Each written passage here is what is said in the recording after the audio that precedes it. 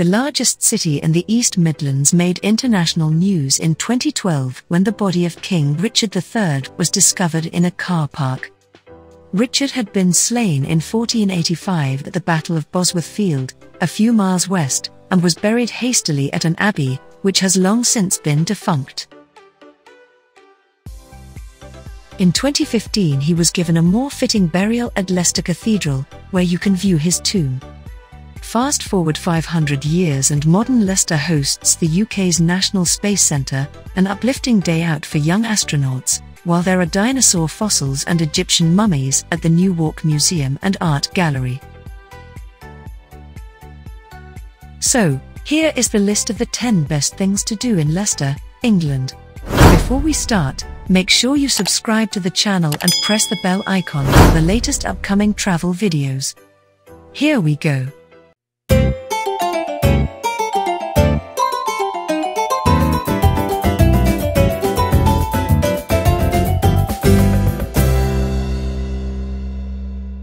Number 1. The Guildhall Museum. Leicester is privileged to have one of the best preserved timber-framed halls in the country dating back 600 years. The Guildhall is a historic building and the oldest building still in use in the city. It was Leicester's first police station and between 1876 and the 1900s and saw many unsavoury characters pass through its doors. The Great Hall itself was built in about 1390 as a meeting place for the Guild of Corpus Christi, a small but powerful group of businessmen and gentry, and it's also believed that Shakespeare performed here during Tudor times. Today, the Guildhall is best known as an excellent performance venue, attracting acts from across the country. Number 2. Leicester Cathedral. In 2015, Richard III's remains were officially reinterred at Leicester Cathedral. You can find his tomb in the chancel, comprising a large block of light Swaledale limestone, deeply etched with the shape of a cross, on top of a darker limestone plinth quarried from Kilkenny. The cathedral goes back to 1086, but most of its architecture is from a neo-Gothic overhaul in the Victorian period, calling on some of the foremost designers and craftsmen of the day. The beautiful wooden roof screen was by Charles Nicholson, while the Vaughan porch on the southern entrance to the church is named for its designer, J.L. Pearson. This depicts 7 figures in ogee-headed niches, from the 7th century St. Guthlac of Crowland to Robert Grosseteste, Archdeacon of Leicester in the 13th century and a trailblazing scholastic philosopher. Number 3. National Space Centre. Leicester University is one of the few institutions in the country offering courses in the space sciences, so the city is an apt location for the National Space Centre.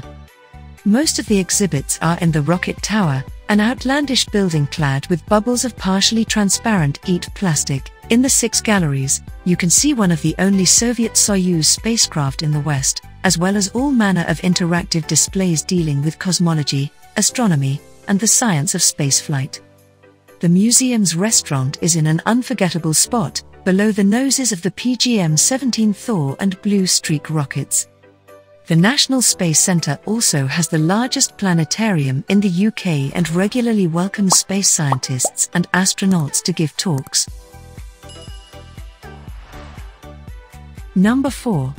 Leicester Museum and Art Gallery. Leicester Museum and Art Gallery is a world of discovery with collections and displays spanning the natural and cultural world.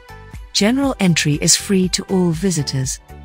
On the historic New Walk, the museum is a family-friendly day out with galleries including Ancient Egypt, Dinosaurs, Wild Space, the Victorian Art Gallery, Arts and Crafts Gallery, Picasso Ceramics, the Attenborough Collection, and Leicester's internationally renowned collection of German Expressionism.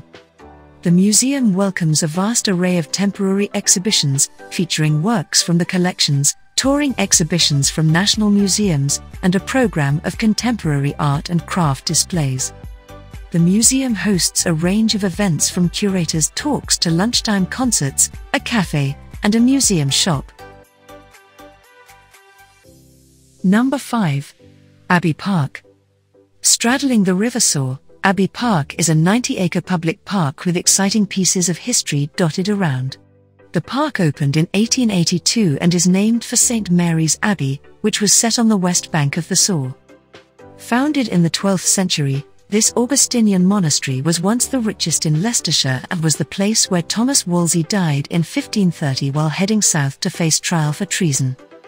The abbey was torn down during the Reformation and much of its stone was used for Cavendish House, a fine Tudor mansion burnt down in the English Civil War and now itself a spectral ruin. There are loads of family activities in store at the park, which has a boating lake, pets corner with small animals, a lavender maze, and a miniature railway. Number 6. Abbey Pumping Station. Abbey Pumping Station is Leicester's Museum of Science and Technology, displaying the city's industrial, technological and scientific heritage. Opened in 1891, Abbey Pumping Station pumped Leicester's sewage to the treatment works at Beaumont Leys. The grand Victorian building and beautifully decorated beam engines were a cause of great civic pride, having been built in the city by Gibsons. They are rare examples of Wolf compound rotative beam engines, and with all 4 beam engines now restored to working condition, they can be seen in steam on special event days, the only place in Britain this magnificent sight can be seen. Number 7.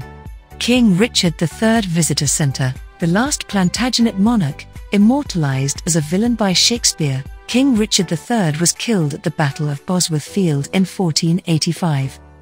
His body was then paraded 15 miles into Leicester and unceremoniously buried at the Greyfriars Friary.